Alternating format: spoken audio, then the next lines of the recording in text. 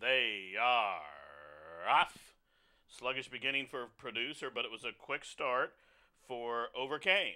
From between horses at guard, now there goes No Limit, No Lime from the inside. Proven Warrior way out wide. Furlan Husky, so a real scrum for the front end. Seven of them within about a length and a half of each other as they make their entrance in the turn and they blitz through the opening stages. GJ Buster right there up on the outside. Furlan Husky moves a closer second. Now Furlan Husky puts a three-quarter of a length lead on GJ Buster. Here's Overcame hovering to the outside, set to strike from third.